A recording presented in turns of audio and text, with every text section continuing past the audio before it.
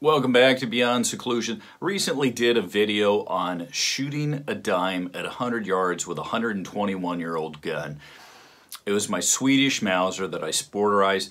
A long time ago, I kind of used to be into some of the more aesthetically pleasing stocks, the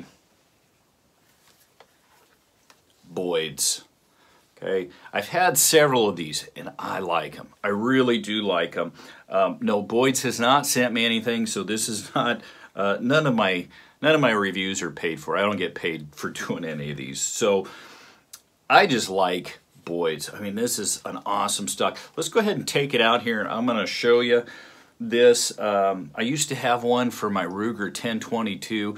Those that like, bench shooting, competition, it's kind of a different niche. I moved more into, as you can see, kind of the black guns. I like the Archangel, and that's what I ended up putting on my Ruger just because of the adjustability. But don't get me wrong, I absolutely loved that Boyds gun stock. In fact, I was thinking about getting another one for my son for his Ruger 1022. Let's take a look at this.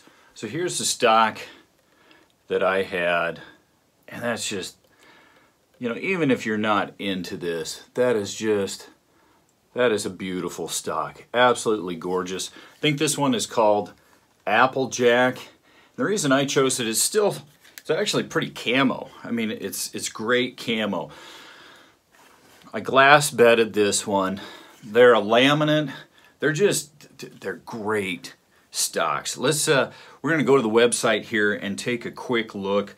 They are really fit and finished. I have not had problems with any of them. I don't know that I ever had to do any kind of adjustment, sanding. Most all of these, the barrel will the barrel will free float, and if it doesn't take much to modify it. These are going to appeal to hunters, bench shooters, and just people that kind of want something different, and they're not really expensive. Most of them are about $100. Yeah, I don't know what else to say. It's an absolutely gorgeous stock. If you haven't considered one, you should. The ergonomics with these is incredible. They are well designed. They're incredibly comfortable and natural. This is Boyd's web page. I haven't been on here for a long time. They obviously they've got some new stuff going. I'm curious here. Like I said, they got awesome stocks. And no, I'm not getting paid by Boyds or anything like that. They're just an awesome company.